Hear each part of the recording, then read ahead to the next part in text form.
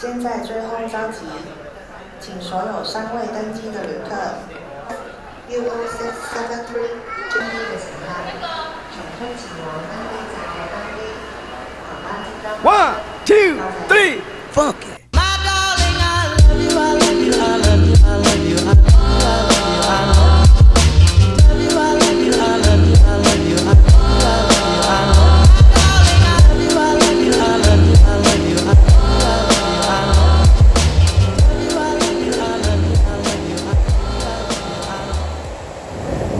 So I was just sitting on the beach in Danang here. Crazy, right? And I've noticed that these fishermen are dragging their boats out into the sea. So I'm gonna go and try and see if I can film it. Hang on. These are the traditional fishing boats or rafts, if you will, that's found around central Vietnam. They're basically like a basket, and they're flat bottomed, and they've got one oar basically for the fishermen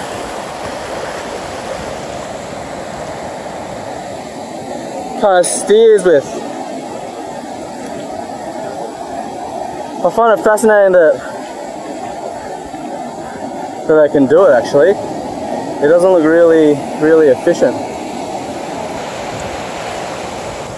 So I saw this guy from about 500 meters away pulling his boat in with a lot of effort, I might add, because it's basically just dragging on sand with a flat bottom, and then he jumps in and now he's kind of steering it into the sea. I'm not sure if you can see it, but in the distance there's actually a couple of guys out there already. I mean, it's freaking crazy.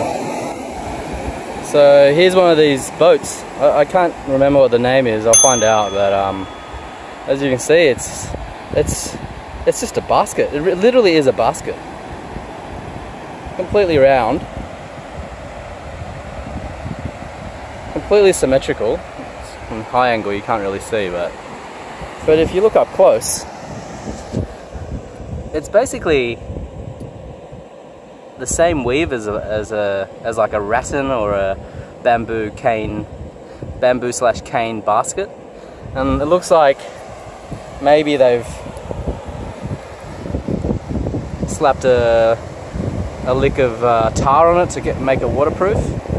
And basically you can see it's just a bamboo platform the fishermen stand on or sit on when they're out in the sea.